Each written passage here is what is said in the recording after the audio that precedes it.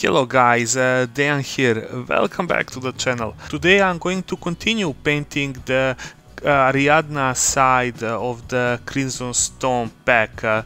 Following this guide you'll be able to paint all the rest models from the box.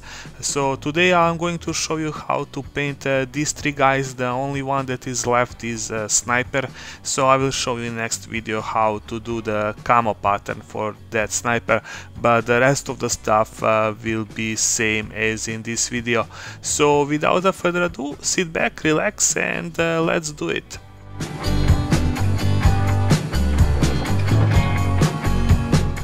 For the start I choose to use a black primer, and I primed all the three models with a few thin coats of this primer until I got an even coat all around the miniatures so that I couldn't see any metal under it. Then I'm going to start applying one of my first colors. And for this demo I'm going to use this Volkolak trooper because he's the chunkiest of all of them, so it will be easier to show you the details. So I'm going to use Luftwaffe camo green as my base green color, and I'm going to apply it in one or two very thin coats, depends how the color apply on the surface. And I'm going to use it for the pants and all those little green pouches that they have on their chest and the back. After this step is done, I'm going to move to my next base color. So now I'm going to focus on the white armor panels, and I'm going to start with the deck 10, which is more on the grayish side. So this will have to be done in two or in some cases even three very thin coats. So just be patient and wait for the first coat completely to dry before you apply a second one. If you do it while the paint is still wet, you will just keep moving the pigments around and you won't have a good coverage. So the key here is to wait for the first layer to completely dry before applying next ones. The next step is going to be to do the rest of the armor panels. These ones are going to be blue, and for them I'm going to use dark Prussian blue. This paint have a very good coverage, so only one coat is enough. Just try to be tidy as much as you can and try not to go over the panels that we already painted white. We will just quickly move on and continue on painting the leather. For the base color of the leather I decided to use a chocolate brown. So just go around and apply this paint in two very thin coats, because this color is like semi-transparent, so you will have to go a second time to have a good volume of this color. After this step is done, I'm going to pick up Bugman's Glow, and I'm going to use this color as my base paint for the skin. So I'm going to paint all the exposed skin on the face and on the arms with this color. On original art his color is orange or like a ginger, so to achieve that effect I'm going to use orange brown as my base paint. So I'm going to paint the hair with this, and then later we are going to go more into the warmer orange. And that warmer one is going to be a Troll Slayer orange. So wait for the first layer to dry and then just go over it with the Troll Slayer orange, and you will have a good coverage and a good tone of this color. So this is going to be end of this stage, and after this I'm going to do a wash on all these three models, but for now I'm just going to show you quickly how they all look in this stage, so you can copy the same patterns if you actually want to do it the same way as I did. So now I'm going to apply 3 different washes. For the skin I'm going to use Guilliman Flash contrast paint. I'm going to use it straight from the pot and apply it on the skin and on the hair of the Volkolak. For the green pants I'm going to use Athonian Camoshade. Also straight from the pot and apply it in one coat. Just be careful not to go over the white armor panels with the green shade. And then for all the rest of the models I'm going to use a Nuln Oil, and I'm just going to wash everything else. When I'm going to wash the white armor panels, I'm just going to clear the excess wash from the flat areas on the top, because I don't want them to get stained, and I'm going to repaint them later anyway. After you apply the wash, leave the miniatures for good like half an hour or 45 minutes for everything to dry properly before continuing with the paint job. I'm going to start working on highlighting the pants and all the green stuff that they are wearing. For this I will start with the uniform green, and I'm going to repaint all those green areas, like 90% of it. But I'm not going to paint any areas that are in the shadows or inside the recesses. I will left all the job that the wash done intact as my shadows. To make a highlight color, I'm going to start with adding a sunny skin tone to the previous color.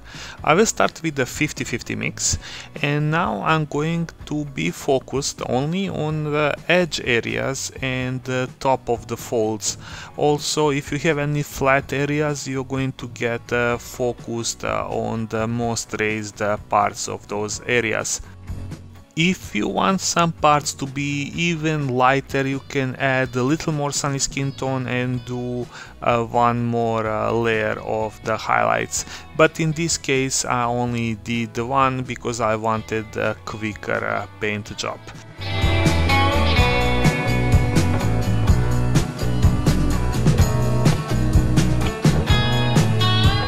Now I will move on highlighting the white armor panels. I will go back to the deck 10 and I'm going to repaint these panels because wash made them very desaturated and very dark. I'm going to be repainting like 95% of them, same as in the previous case, but I will try to avoid all the recesses and all the shadow areas, because I'm just going to use that as my shadows, and I'm going to be focused on expressing the highlights in the next step. Now I'm going to start highlighting. I will add a little of white color to the deck 10, and I will start highlighting the same raised areas of the armor, but this time I will cover much less area than I covered in the step before. And then I'm going to add a little more white, and I'm going to cover even less areas than a previous step. So you're going to do like that and going to be focused only on the areas that are going to be mostly exposed to the light from above.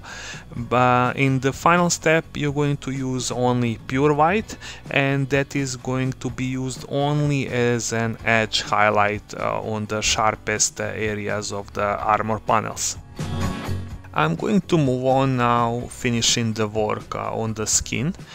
This will be a very simple process, and painting the skin can be tricky for some people, but actually it's very easy. So I'm going to use Cadian Fleshtone, and I'm going to paint the top areas of the muscles, leaving the recesses intact. The key here is to connect all the individual muscles when you're painting them, so don't leave any area between two muscles not painted or dark. So you have to connect all of them, so it will create like a natural effect and a natural shadows of the muscles. And then for the final highlight I'm going to use a Kislev flash, and this is going to be a very little highlight, so it will be like a little dot on the top of the muscles, and a little dot like when you're going on the face, it will be on top of the nose, on top of the cheeks, a little on the lips, a little on the forehead, so nothing too much. Now I'm going to move on working on the blue armor panels. It will be the same method as I did with the green and with the white ones. So I'm going to pick up a flat blue and I'm going to go over the previous color like 90–95%, just leaving all the recesses and all the shadows intact. For the highlights I'm going to add a little of the white to this color, and I will try to do like a non-metallic metal. If you don't want to do non-metallic metal or you are scared of doing it, you can just do the edge highlight with this color by adding more and more white to it until it's completely white, and just do the edge highlight with the pure white at the end. But I'm going to try to do non-metallic metal, so first I'm going to add a little white and then highlight the areas that are mostly exposed to the light, and then I'm going to add a little more white and then repeat the step, but highlight less area than in the previous one, and I'm going to continue doing that until I'm happy with the highlights. The key moment here is that everything is actually in the practice, so you have to repeat this a couple of times to get a hang of it, how you're placing these lines, or you can just copy how I did it on this model. Here I will show you actually how the complete look is at the end. It is not perfect, but still I'm learning how to do these highlights on the go, and every time I done them they look better than in the previous case. Now I'm going to create a worn leather effect. This is a very simple technique and it's very easy to do.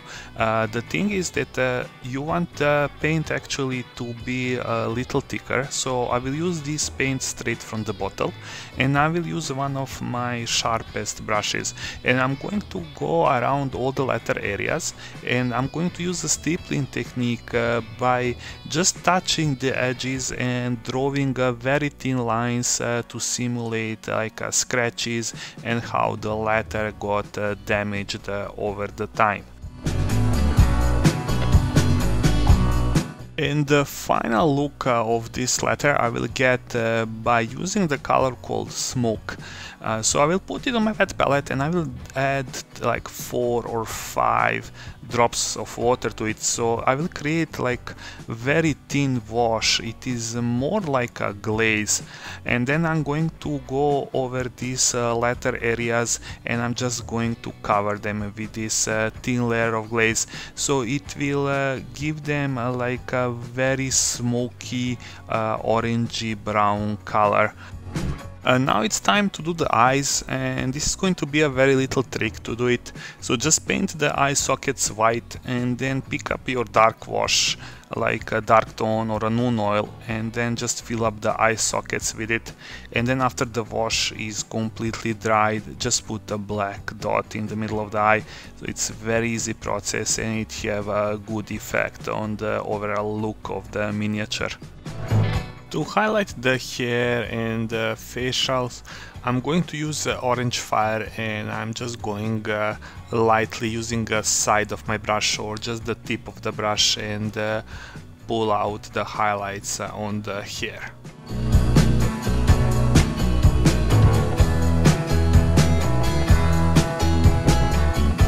Now I'm going to finish highlighting a gun and the black leather parts like the boots. and the rest of the straps that I haven't painted so far. So I will start by mixing white and black, like 50-50 mix, until I get some medium dark gray, and I'm going to go all around and use the edge highlight as much as I can and highlight all the sharper edges on these models. When I go to work on the leather, I will focus like on the parts where the leather connects and like all these little straps, so I will try to trace as much lines as I can. And to further enhance the highlights on the weapon, I'm going to use a pure white, and I'm going to trace again all the lines that I did on the weapon, but this time I will try to achieve thinner lines than in a previous step.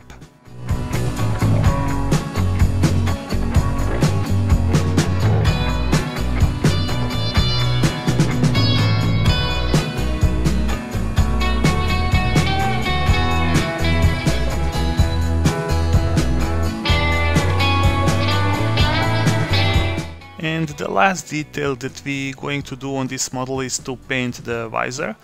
I will start with painting it with the orange brown, just in two thin coats that I have a base color for my yellow that will go next.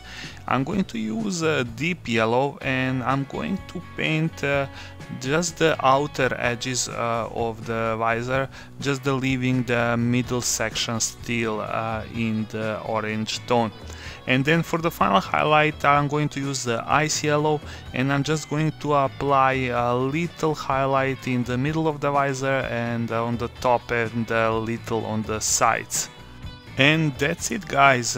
These models are done. I'm almost done with the Ariadna section of the Crimson Stone. I have one more model left to be painted. If you guys enjoyed this video, please leave a like and subscribe to the channel. It will mean a lot to me. And if you have any comments or suggestions, please leave them in the section down below, and I will try to do my best. This will be all for now. Stay safe, take care, and see you soon. Bye bye.